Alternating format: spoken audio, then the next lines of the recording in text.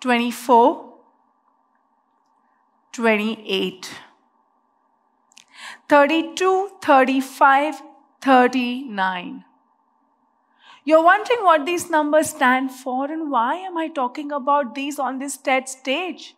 And you are fair to think all of these things because numbers by themselves mean nothing.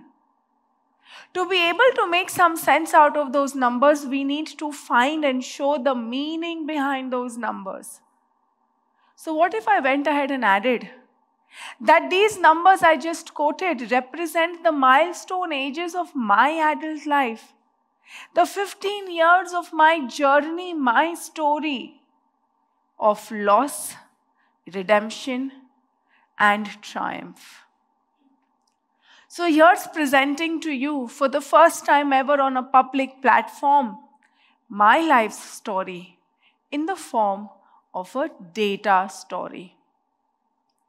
The year was 2007, when a 24-year-old Sejal found herself amidst the bustling trading floor at the Morgan Stanley head office in New York. Sitting in that financial capital of the world, I believed I had a world full of opportunities in front of me. I thought from there on my life would move in only one direction, up, up, and up. But little did I know. That life never moves in one direction. Little did I know that my life was going to be nothing short of a bumpy roller coaster ride. Personal setbacks have always taken a major toll on my life as a whole. In mere 6 months from that day at the New York head office, I lost my twin brother. A young boy who was alive one minute was no more in the next. I was no longer the bubbly daughter of the house. I was now the son of the house. And the biggest responsibility on my shoulders was the happiness of my parents, who had just lost their only son at the cusp of youth. And as if this wasn't enough, 3.5 years since that day, I lost my father to a sudden cardiac arrest. The two men of my family were no more. The pillars of my house had crumbled, leaving behind just my mother and I. I was no longer the bubbly daughter of the house. I was now the man of the house. I had to take on responsibilities beyond my capability and go through experiences I had never imagined. But never give up. But never give up is what I was taught, and I never gave up. My career seemed to be the only thing in my control. And I put all my energy in that. Life kept sucking me into the hole and I kept fighting back up. Life kept sucking me into the hole and I kept fighting back up. And I did receive green shoots in the form of professional success. My very progressive parents raised me to be an independent thinking young woman. I was not raised to give up on my dreams just because the responsibilities that befell upon me. So one fine day, I chose to give up the comfort of my job to start a business of my own, to pursue my own dreams and own passions. As if the chaos of my personal life wasn't enough, I added this additional struggle of building a business from scratch. I kept overcoming hurdle after hurdle, obstacle after obstacle to achieve my goals, my dreams. And my first big success came in the form of the publication of my book, The Power of Data Storytelling. Not only was I a relatively young girl to have a published book, I was and still am the only Indian published author in the world with a book on this topic. I am the champion, or so I thought. But soon enough, the entire world was swept by COVID. Life as we knew came to a grinding halt. Businesses came to a grinding halt. I thought my business will shut before it had really taken off. With God's grace, collectively as a human race, we came out of COVID.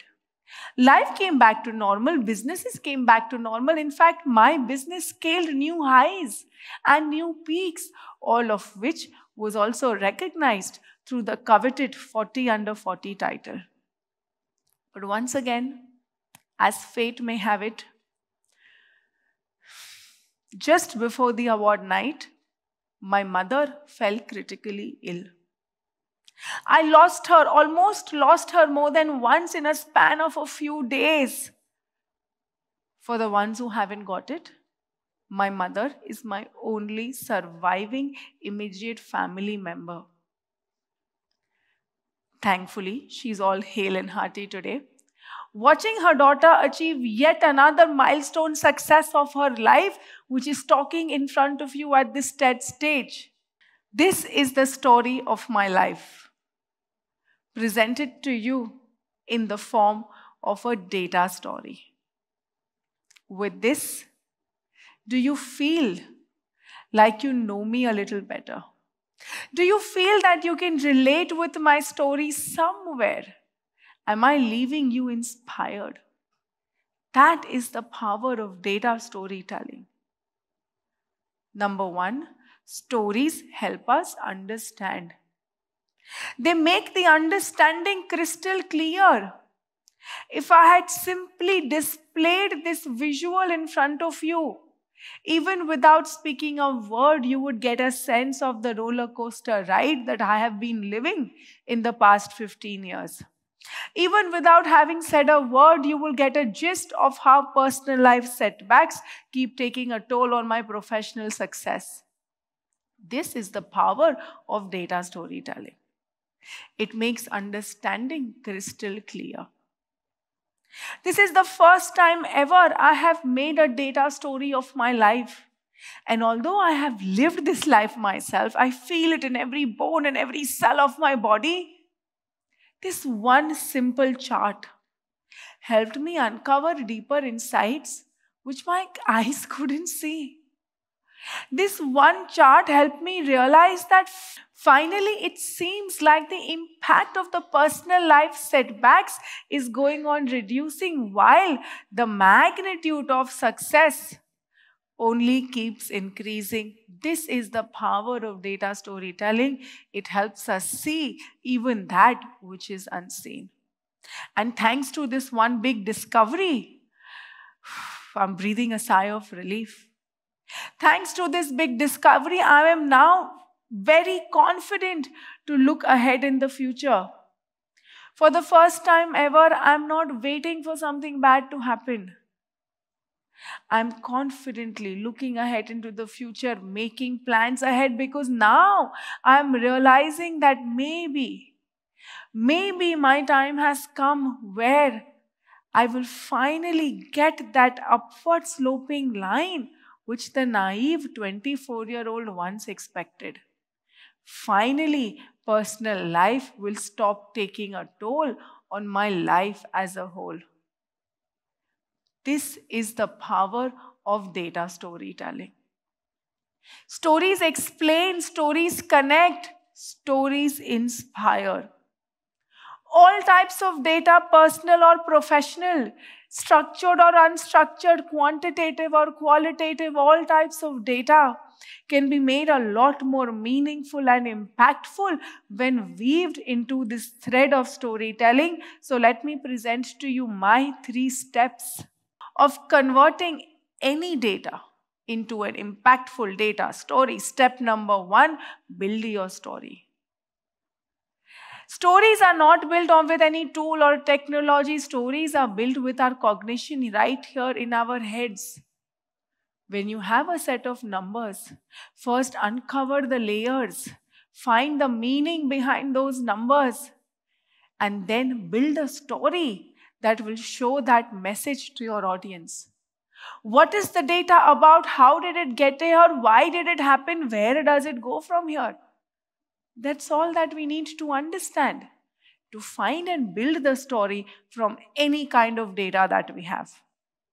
Once you have built the story, it is time to start crafting the story. Select the appropriate visual type to help you craft that story. A line chart, a bar chart, infographic, a sea of visuals available out there. But make sure you select the most appropriate visual that does justice to the narrative you want to portray, because weaving a narrative is the most important piece when it comes to creating those data stories. Make your hero stand out. Give a beginning, give an ending, connect the dots, let the audience get the message that you want them to take back. That is how we convert any kind of raw data into impactful stories. Charts like these abound in the corporate world. If you look at a chart like this, you might wonder what's wrong with this chart.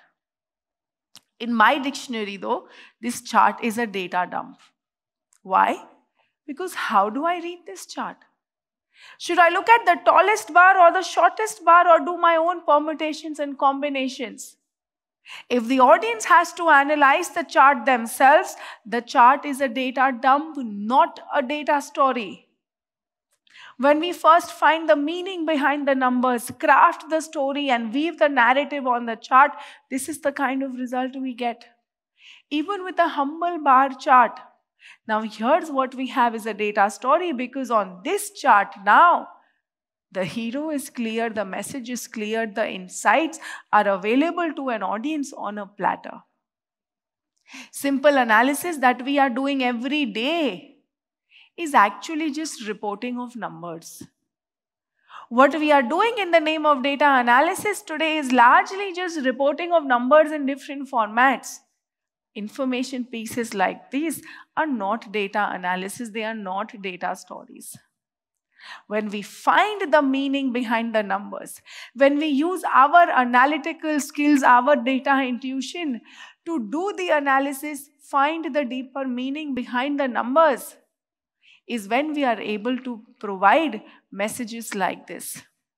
And even if you have never seen a bubble chart in your life before, one glance at this visual and the story will be crystal clear to you.